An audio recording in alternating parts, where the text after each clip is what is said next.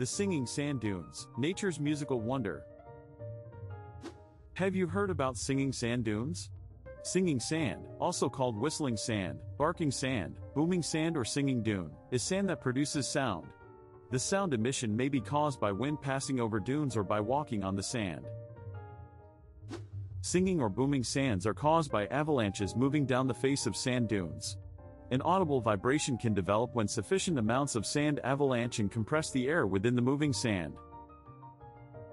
California's Kelso Dunes and Eureka Dunes, O-Train Beach in northern Michigan, Sugar Sand Beaches and Warren Dunes in southwestern Michigan, Sand Mountain in Nevada, the Booming Dunes in the Namib Desert, Africa, Porth or near Aberaeron in Wales are some singing sands.